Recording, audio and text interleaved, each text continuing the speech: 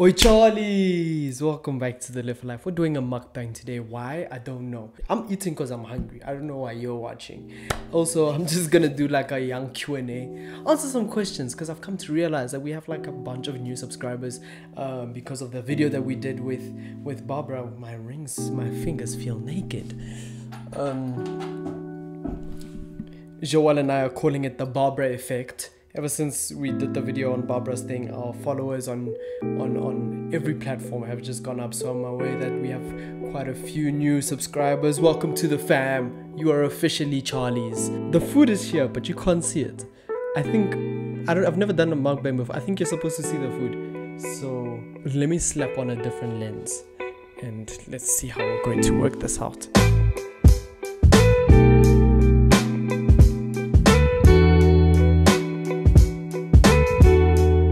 Alright, ladies and gentlemen, welcome to my first mukbang, I think. Oh, it's my second one, but can you focus down here? I don't know where this thing is focusing. Okay, well, it doesn't matter. I don't think it focused on the food, but you just have to take my word for it. This is, I think if I do that, that'll look better for the food. This is chicken chow fan, and these are pork dumplings from a place in Hatfield called Ichiban Thai. I've had their sushi before. I've never had their other stuff, anything else really. And so this is the first time we're trying this out for the first time. Father God, I pray in Jesus' name that this food, this mukbang is going to bang, Father. Father, I thank you for the hands that have made it. Father God, may it nourish my body in Jesus' name. And I pray that this video is a success, you know what I'm saying? I hope that we get like 100 likes in Jesus' name. Amen. Well, it has to be now. I mean, we prayed about it, so how can it not? I hate eating in public, and now I'm literally letting hundreds of people watch me eat. My friend said I must act normal. I must eat normally the way I'd usually eat. So here goes nothing.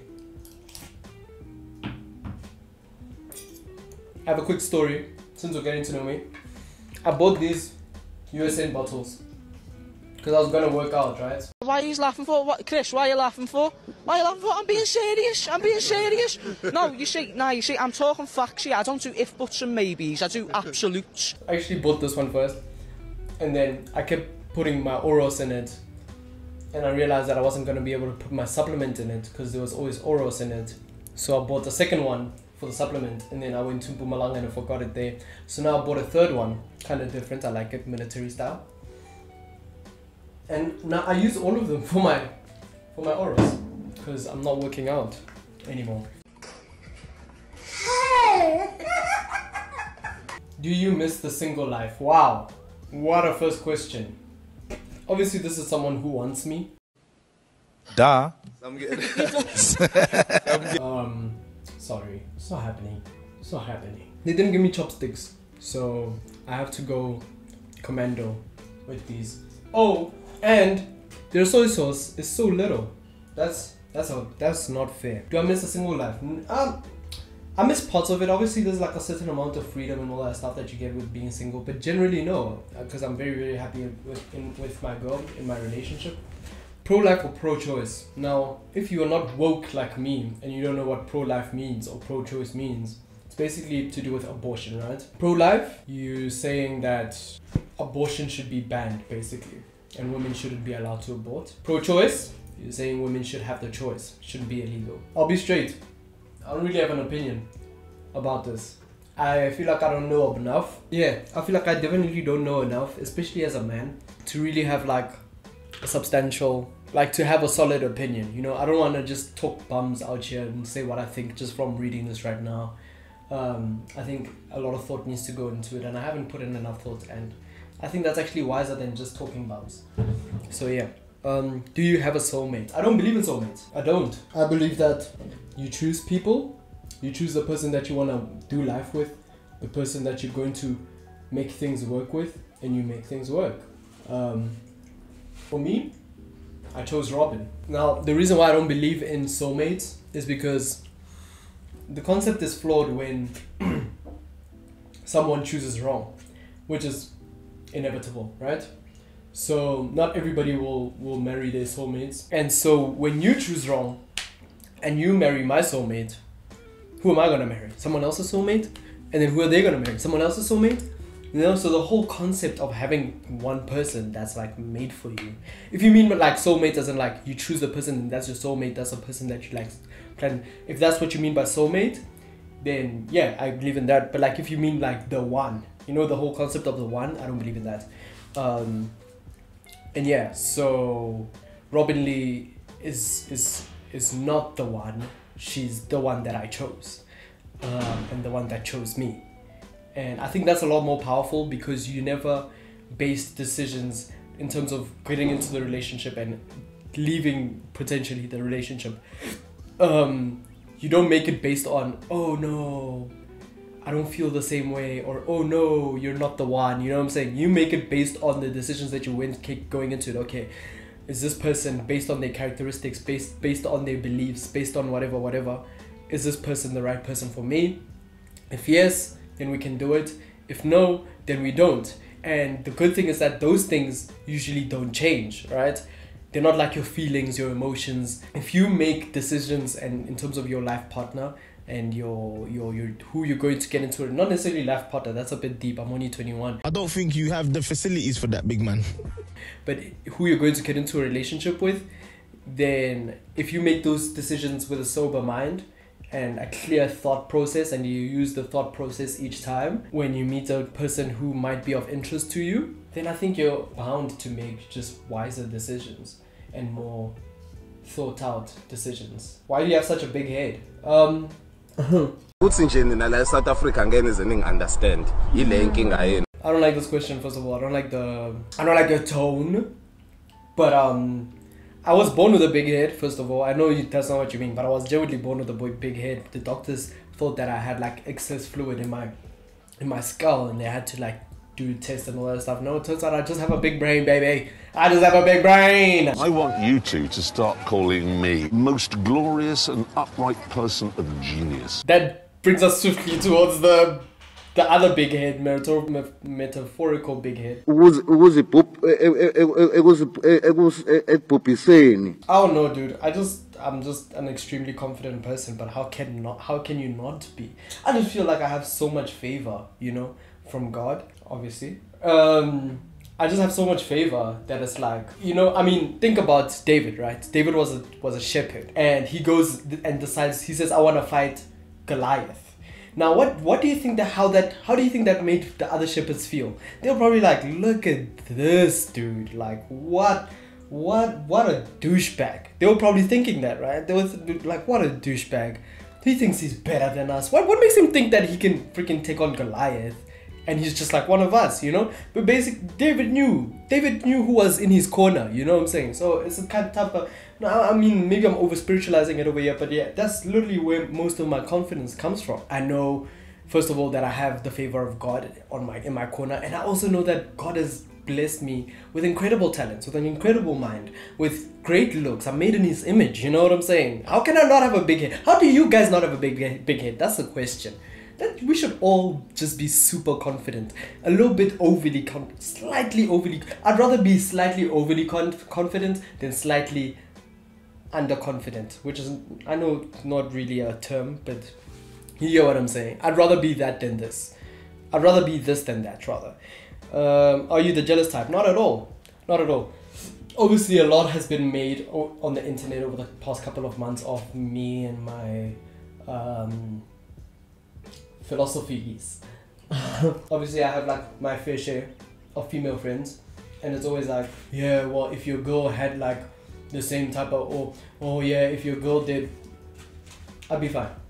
I really would. And I just don't see things that way. I was telling my girl the other day that like when she gets attention from gents, I mean, in the words of J. Cole, I don't care if it's Michael B. Jordan that's calling my girl. I know she gon' never pick up.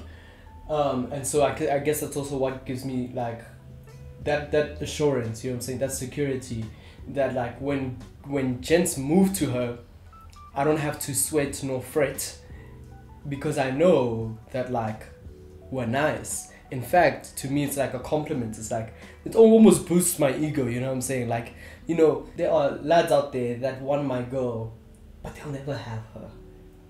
I have her. You know what I'm saying? That thing. So, yeah, I'm more on that side. When was the last time you truly felt scared? And what happened? The last time I truly felt scared? Jeez, I don't know if this is appropriate for... It's just got getting deep very suddenly. I want to put some of this here, but like, am I gonna have enough for my dumplings now? You know what I'm saying? The last time I felt really scared, it involved another person, and I'm not sure if that person is comfortable with me. Okay, let me put it like this. Someone in my family tried to commit suicide, and it was very scary because I love that person a lot. And it was like, we had to carry this person to the hospital with the like almost lifeless body.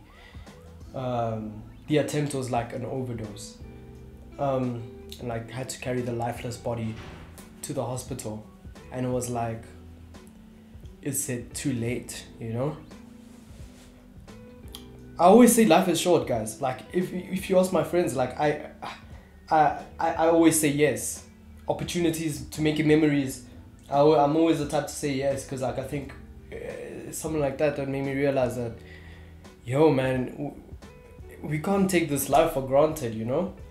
Can't take it for granted. Live it, no regrets. Choose between watching football or MMA. Football, definitely football. I mean, I love MMA. I've recently gained a huge passion for MMA, but I grew up on football. That I can't lose football. Definitely can't lose football.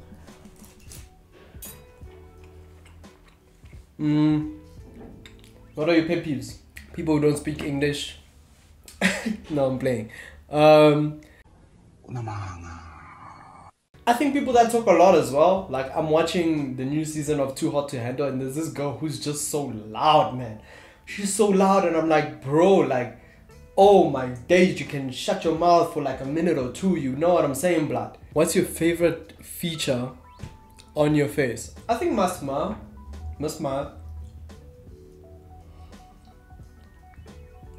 I have pretty nice eyelashes, but I wear glasses now, so nobody really gets to see them. Are you guys enjoying this? If you're still watching at this point of the video, just comment, you cow. Yeah, say you cow. I feel like I'm eating like a cow. What social stigma do you think society should get over? Ooh, I love this question. This is loaded. Society is so sensitive. Oh my days, man. And like, we all expect everyone to be woke. And it's one thing to be woke, but it's another thing to like I feel like we are little by little getting rid of freedom of speech, bro.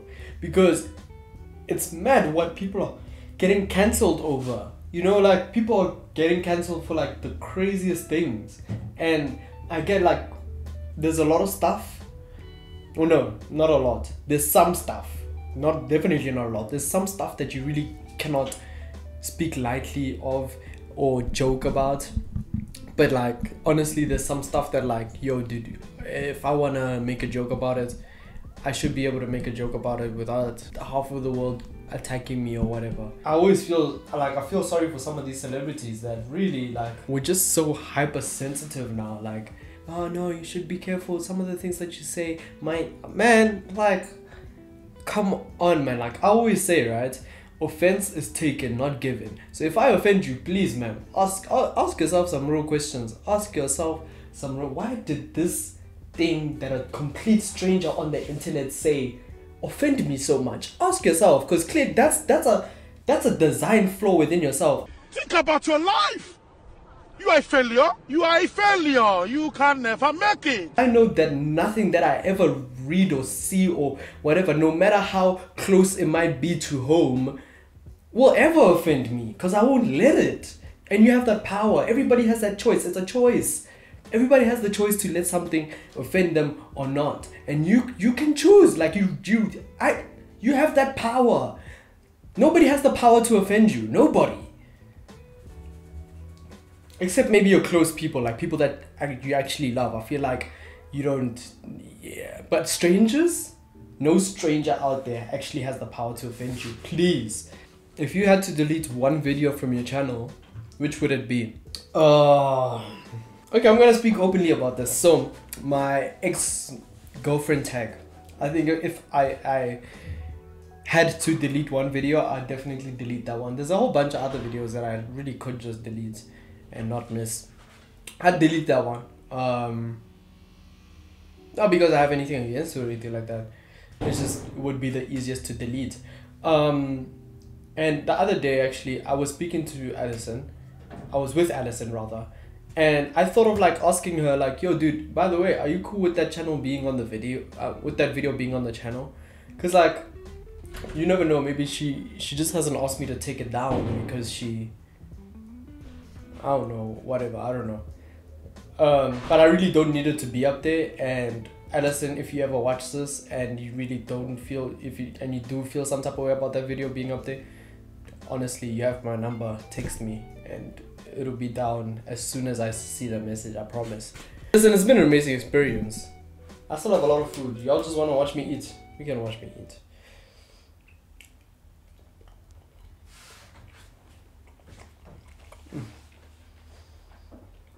It's good, by the way. I forgot to say, you're supposed to say on mukbangs, right? It's good.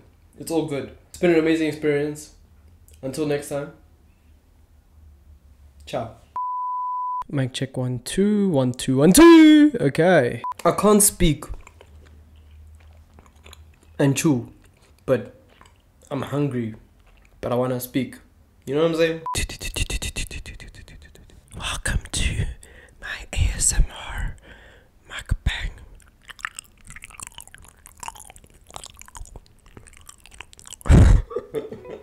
I'm so sorry.